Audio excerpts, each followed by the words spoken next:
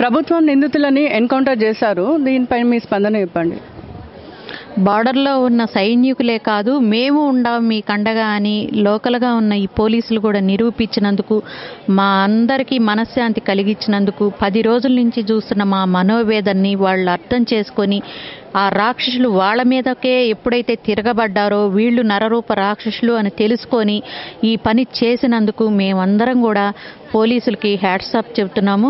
అట్లానే సీఎం గారు స్పందించండి అని మేము ఎప్పుడైతే ఆడపిల్లలం గొంతెత్తి అరిశామో ఆ రోజే మీరు డెసిషన్ తీసుకొని ఒక మెసేజ్ మాకందరికీ పంపించి మీడియా ద్వారా మాకందరికీ తెలియపరిచి నేనున్నాను అని చెప్పినందుకు కేసీఆర్ గారికి, కేటీఆర్ గారికి మేము చాలా ధన్యవాదాలు తెలుపుకుంటున్నాము.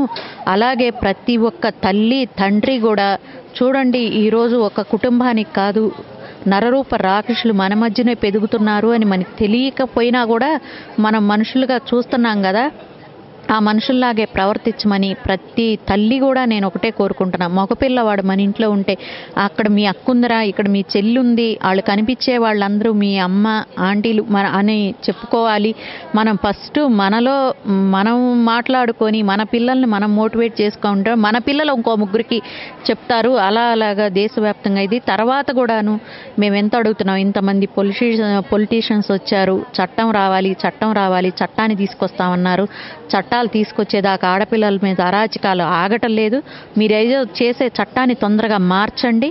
ఇలాంటి డెసిషన్స్ తీసుకుంటే ఇప్పుడు మేము చాలా ఆనందపడుతున్నాము. ఈ డెసిషన్స్కి ఇంకో వాళ్ళకి కనుపిపోయిద్దని మేము అనుకుంటున్నాము. ఇంకా ఇలాంటి వాళ్ళు ఎవరైనా ఉంటే ఆడపిల్లని టచ్ చేయాలంటే భయపడేటట్టు చేసినందుకు ఈ పోలీసులను అభినందిస్తున్నాము. ఇంకా ఎవరు కూడా చెయ్యొద్దని, మగపిల్లలందరినీ మీరు చక్కగా పనిచేసుకోండి, ఇళ్ళకెళ్ళండి, మీకోసం అమ్మ ఎదురు చూస్తుంది, మీ భార్య ఎదురు చూస్తుంది. సనికావేశాలకు పోయి రోడ్డు మీద తిరిగే మంచిగా జాబులు చేసుకునే పిల్లల్ని పాడు చేసి ఆగం చేసి మీ చావుకు మీరు కారకులు కావద్దు. మీరందరూ మనమందరం ఒక కుటుంబానికి చెందిన వాళ్ళం. ఈ భారతదేశంలో నివసిస్తున్నాము, ఈ గడ్డమైన పుట్టాము అంటే మనమందరం అదృష్టవంతులరా. మీరెందుకురా ఇలా చేస్తున్నారు? తప్పుడు పనులు చేయకుండా శుభ్రంగా మీ పని చేసుకోండి. మీరు తినండి, ఉండండి, మీ భార్య బిడ్డలతో ఉండండి, తల్లిదండ్రులతో ఉండండి. వాళ్ళు గర్వపడేలాగా చేయాలి. కానీ ఇప్పుడు ఊళ్ళో ఉండాలా లేదా అన్న దీనస్థితికి ఆ తల్లిని, ఆ భార్యని, ఆ తండ్రిని తీసుకురావద్దు. మనశ్శాంతి లేకుండా చెయ్యొద్దు. మీరు చేసిన అధోగతి పనికి ఈ రోజున ఈ తల్లే కాదు, మీ తల్లిదండ్రులు కూడా ఎంతో ఆవేదన చెందుతున్నారు. ఇక ఉన్న మగపిల్లలు కూడా అసలు అలా చేయకుండా పనులు చేసుకునే వాళ్ళైనా సరే ఎవరు దగ్గ పని వాళ్ళే చేసుకుంటాం. చదువుకున్న వాళ్ళు చదువుకున్న పని చేస్తారు, చదువుకోలేని వాళ్ళు అందరూ చదువుకున్న వాళ్ళే ఉండరు. ఇవన్నీ మొయ్యాలి, లారీలు నడపాలి అంటే ఉండాలి.